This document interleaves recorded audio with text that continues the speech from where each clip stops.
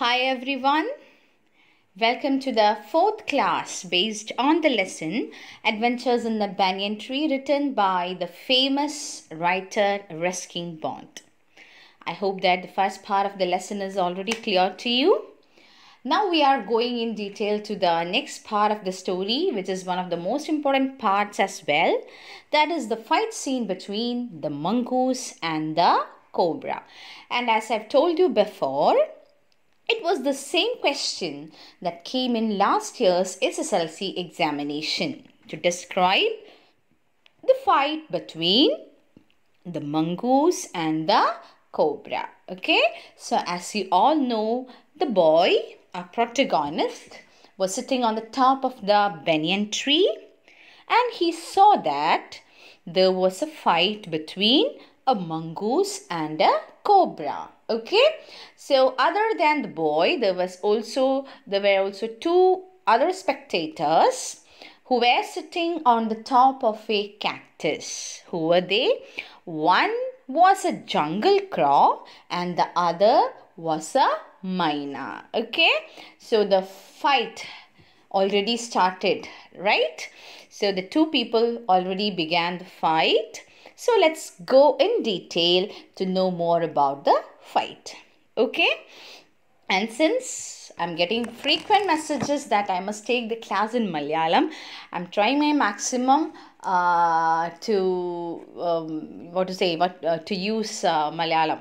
Okay, but I'm not, I repeat, it's not the way to take English classes. So let's start. Instead, he fixed his gaze at the point just below the cobra's hood and opened the attack. Okay, so the mongoose was gazing. Gaze എന്ന് പറഞ്ഞാൽ തുറിച്ചു നോക്കലാണ്, ഉറ്റുനോക്കുക എന്നൊക്കെ പറയല്ലേ, അല്ലെങ്കിൽ നോട്ടം ഉറപ്പിക്കുക. So where did he look? The mongoose looked below the cobra's hood. Okay, അപ്പം ഒന്ന് മലയാളത്തിൽ പറഞ്ഞു തരാം. മംഗൂസ് എവിടേക്കാണ് ശ്രദ്ധിച്ചിരുന്നത്? നമ്മുടെ കോബ്രയുടെ ഹൂഡിലേക്കാണ്. ഹൂഡ് എന്ന് പറഞ്ഞാൽ പാമ്പിൻ്റെ പത്തിക്കാണ് നമ്മൾ എന്ത് പറയുക? ഹൂഡ് എന്ന് പറയാം. ഓക്കെ, സോ മംഗൂസിൻ്റെ കംപ്ലീറ്റ് ശ്രദ്ധ ആ കോബ്രയുടെ ഹൂഡിലേക്കായിരുന്നു, പത്തിയിലേക്കായിരുന്നു. And he opened the attack. Open the attack means to start the attack. So who started the attack? The mongoose started the attack. Is it clear to you? The mongoose started the attack. Okay. Moving forward quickly until he was just within the cobra's reach, he made a feint to one side. Okay. So the mongoose moved forward quickly until he was just within the cobra's reach. കോബ്രയുടെ അടുത്തെത്തുന്നത് വരെ നമ്മുടെ mongoose ഇങ്ങനെ സ്പീഡിൽ പോയെങ്കിലും കോബ്രയുടെ അടുത്തെത്തിയ ഉടനെ mongoose എന്ത് ചെയ്തു?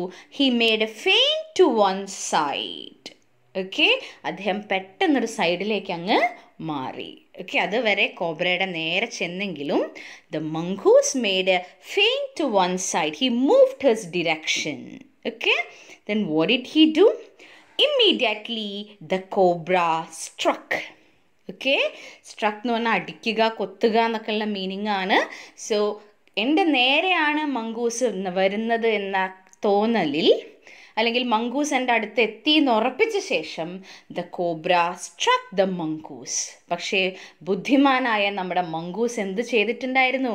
അടുത്തെത്തി എന്ന് കണ്ടതും he had made A feint to one side. He move to one side. Okay, so കോബ്രയുടെ ആ ക്രമത്തിൽ നിന്നും വളരെ തന്ത്രപരമായി ആര് രക്ഷപ്പെട്ടു? മംഗൂസ് രക്ഷപ്പെട്ടു. So I repeat, mongoose, he came forward in the direction of the cobra, but as soon as he reached very near to the cobra, the mongoose made a feint to one side, and in that way he tactfully escaped from the attack of the cobra.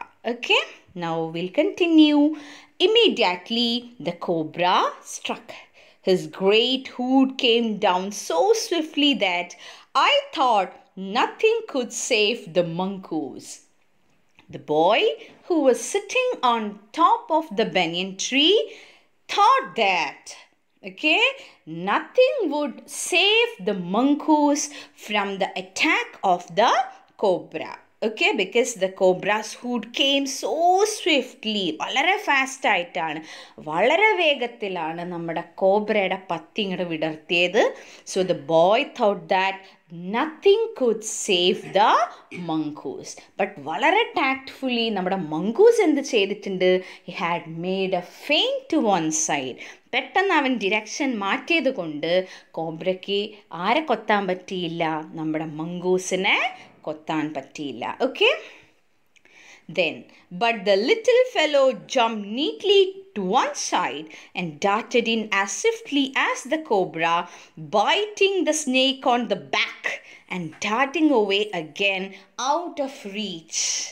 ആ side മാറിയപ്പോൾ, ആ ചാട്ടം ചാടിയ side മാറിയപ്പം നമ്മുടെ mongoose എന്ത് ചെയ്തു? ഉടനെ തന്നെ നമ്മുടെ കോബ്രയുടെ ബാക്കിൽ ഒരൊറ്റ കടി വെച്ച് കൊടുത്തു. The mongoose bit the cobra on the back. The mongoose bit the cobra on the back and again he moved his direction. Again the mongoose moved his direction. Okay guys?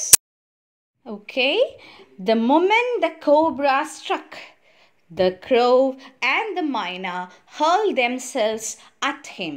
So the moment the cobra struck, cobra മംഗൂസിനെ കൊത്തി ആ second തന്നെ നമ്മളുടെ to spectators, who are the two spectators sitting on the top of the cactus, the myna and the jungle crow. What did they do? They hurled themselves at him. What did they do? They threw themselves at them. അതായത് ഈ അടിപിടി നടക്കുന്നതിൻ്റെ ഇടയിലേക്ക് ആര് കയറി വരികയാണ്? കാക്ടസിൽ ഇരുന്നുകൊണ്ട് അടി കണ്ടുകൊണ്ടിരുന്ന, അല്ലെങ്കിൽ ഇവർ തമ്മിലുള്ള ഫൈറ്റ് കണ്ടുകൊണ്ടിരുന്ന നമ്മുടെ ജംഗിൾ ക്രോ ആൻഡ് ദ മൈന അവരെന്ത് ചെയ്തു? They came between the fight. അവർ ആ അടി നടക്കുന്നതിൻ്റെ ഇടയിലേക്ക് കയറി വന്നു. Then what happened? Only to collide heavily in the mid-air. But mid-airൽ വെച്ച് പകുതി വഴിയിൽ അവർ തമ്മിൽ എന്ത് ചെയ്തു? They collided with each other. അവർ പരസ്പരം കൂട്ടിമുട്ടുകയും and shrieking at each other they began to cry. അല്ലേ? The two birds began to cry. Then what did they do? They returned to the cactus plant. അവർ കരഞ്ഞുകൊണ്ട് അവരതുവരെ ഇരുന്ന ആ gallery ഉണ്ടല്ലോ, ആ cactus plant, അതിലേക്ക് അവർ തിരികെ പോവുകയാണ് ചെയ്തത്. So what did the birds do? They came between the fight. അല്ലേ? നമ്മൾ കുറച്ച് മുന്നേ പറഞ്ഞിട്ടുണ്ട്, വെറുതെ അവിടെ ഇരുന്ന് അടി കാണുക മാത്രമാണ് ചെയ്യുന്നതെങ്കിൽ കാര്യങ്ങളൊക്കെ വളരെ സ്മൂത്തായിട്ട് പോകും. പക്ഷേ നമ്മുടെ ഈ രണ്ട് സ്പെക്ടേറ്റേഴ്സ് ആരെങ്കിലും അല്ലെങ്കിൽ രണ്ടു പേരും ഈ ഫൈറ്റിൻ്റെ ഇടയിൽ ഇടപെടാൻ വന്നാൽ അവരുടെ കാര്യം തീരുമാനമായി. നമ്മൾ നേരത്തെ പറഞ്ഞിട്ടുണ്ട് അല്ലേ? പക്ഷെ ഇപ്പം പറയാണ് എന്താണ്? അവരിതാ ഇടപെട്ട് കഴിഞ്ഞു അല്ലേ? They came between the fight. But unfortunately, they collided with each other, they bumped with each other, and they cried at each other, and they returned to the cactus plant. Okay? A few drops of blood glistened on the cobra's back. The boy could see that a few drops of blood glisten. Glisten means to shine. Okay, glisten means to shine. So a few drops of blood shined at the back of the cobra. And I hope that you are aware about the reason for the blood. അല്ലേ? എങ്ങനെയാണ് അവിടെ blood വന്നത്? Of course, by the attack of the mongoose. Then the cobra struck again and missed. Cobra is not ready to give up. അല്ലേ? വിട്ടുകൊടുക്കാൻ cobra തയ്യാറല്ല. അത് ആ cobra വീണ്ടും ഒന്നും കൂടെ കൊത്താൻ വേണ്ടി തുനിഞ്ഞു. But missed. സെക്കൻഡ് ടൈമും ആ ശ്രമം പാളിപ്പോയി.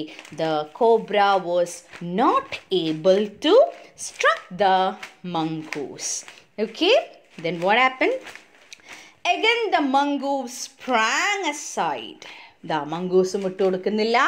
The mongoose jumped to the cobra. Then what did the mongoose do? And bit the cobra. So the mongoose bit the cobra for the second time. രണ്ടാമത്തെ തവണയും കോബ്രയ്ക്ക് നമ്മുടെ മംഗൂസ് എന്ത് കൊടുത്തു? നല്ല ഉഷാറായ ഒരു കടി വെച്ച് കൊടുത്തു. Now listen.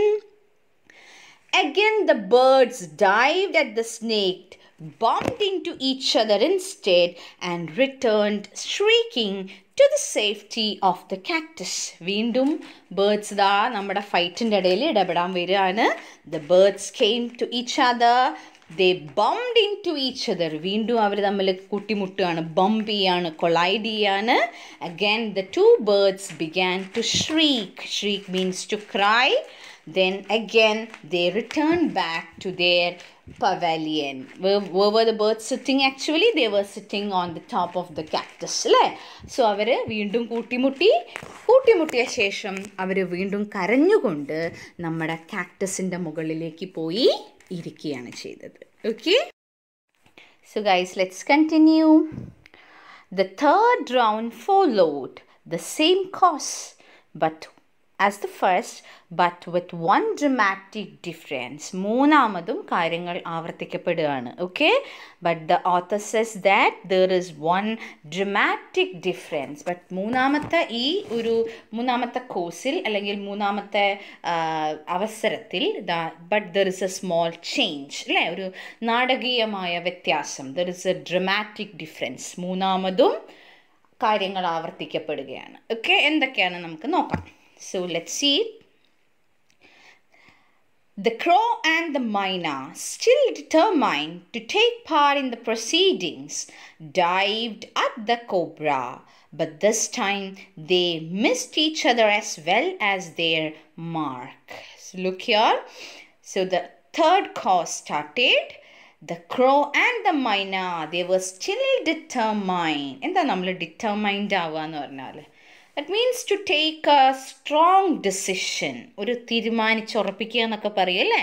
ബട്ട് മൂന്നാമത്തെ തവണ ഈ കാര്യങ്ങൾ ആവർത്തിക്കപ്പെടുമ്പം വീണ്ടും നമ്മുടെ two spectators, the jungle crow and the myna, they made up their mind that they are going to take part in the proceedings. അടിക്കടയിൽ ഞങ്ങൾ വീണ്ടും പങ്കെടുക്കുമെന്ന ഉറച്ച തീരുമാനത്തിൽ നമ്മുടെ ബേർഡ്സ് വീണ്ടും കാക്ടസ് വിട്ട് പറന്ന് നമ്മുടെ ഫൈറ്റിൻ്റെ ഇടയിലേക്ക് വരികയാണ്. ഓക്കെ? എന്ത് പറ്റി? But this time they missed each other as well as their mark. During the first and second time, the two birds bumped at each other, collided with each other. അല്ലേ?